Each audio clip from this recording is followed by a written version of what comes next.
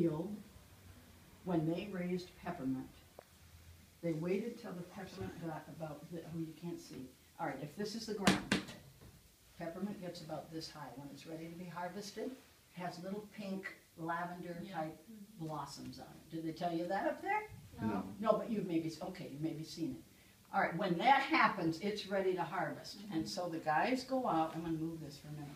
The guys go out, the farmers go out, and they cut it down in the old day with a scythe.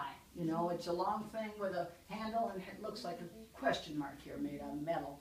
That's how they cut all the plants in. Today we don't do that, do we? No.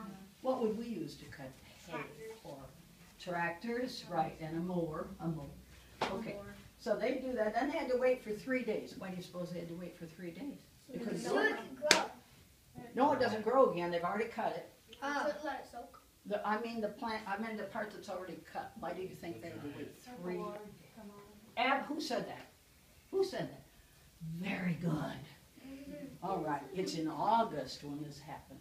Hot. So if they let it sit on the ground for 3 days, the moisture comes out of it. That makes their job easier.